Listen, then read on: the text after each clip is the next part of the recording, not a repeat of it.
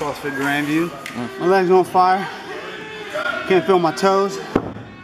My back's locking up. I'm all the way up. I'm all the way up, baby. Hip hop, where you going? Eric, how'd you get into CrossFit? I was watching the game in 2011, and I was fat. My dad was like, I bet you can't do that. And I was kind of offended. I was drinking a beer, and he's like, man, the old Eric. And I set up elements 3 times, and I drove away in the parking lot because I was scared of the people inside. Then finally, I'm like, you know what? I'm gonna go in here, and I fell in love with it ever since. Been coming almost every day since 2012. It's addicting though, so unless you want to be fit and feel awesome, you probably shouldn't do it. What do you do for work, Eric? I work with kids, mentoring the youth. I'm a soccer coach. Coach 10 and 11-year-old boys. It's fun, man. I like working with kids, helping people out, leading people in the right direction. I feel like that was my calling in life, you know. Do you find that CrossFit is a good outlet for frustration in your life?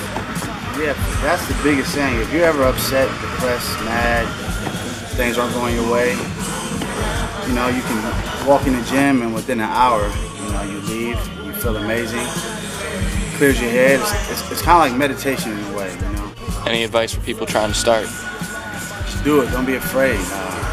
It looks intimidating, but the culture, the atmosphere, the community is amazing. I guarantee you, 100% of the people who start, they'll fall in love with it and they'll keep going.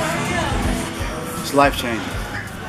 Need to stop it. Quit recycling outfits and pay attention on how to. And I'm like, oh shit. It's a fun day at the gym.